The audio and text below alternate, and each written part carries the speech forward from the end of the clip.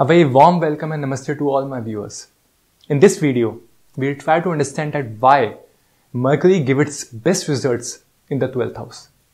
Please note, this planetary house placement has to be taken as per the cusp chart or KP chart, not Lagan chart. Now why I'm using cusp chart? To understand that, you must read my article on cusp chart, which is there on my website.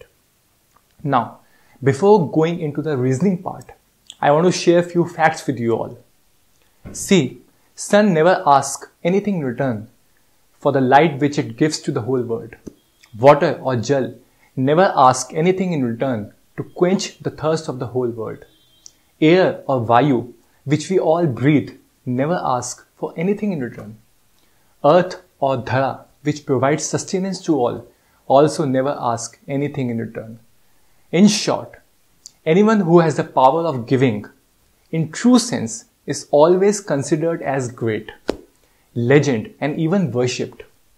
Now, 12th house, which is generally considered as the house of loss, in a materialistic perception. From the spiritualistic angle, it is actually the house of detachment. And true detachment converts the person into a great giver.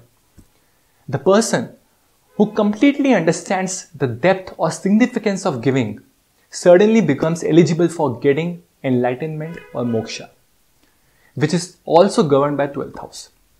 Secondly, Mercury basically governs our intelligence of buddhi. Indeed, the ruling deity of Mercury, that is Lord Vishnu, who has the prime responsibility to sustain this world, is also considered as supreme giver.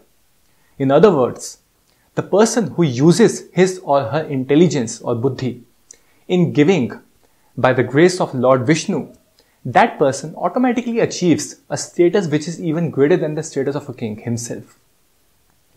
Hence, presence of Mercury in the 12th house transforms the person into a legendary giver to the limit that a said person is even worshipped by the people. Of course, holistic analysis of the chart is essential before giving any kind of prediction. Here you all must be thinking that why Nikhil is not talking anything about the sign which Mercury should occupy. So friends, if Mercury happens to occupy its exaltation or own or friendly signs, then obviously that would be an added advantage.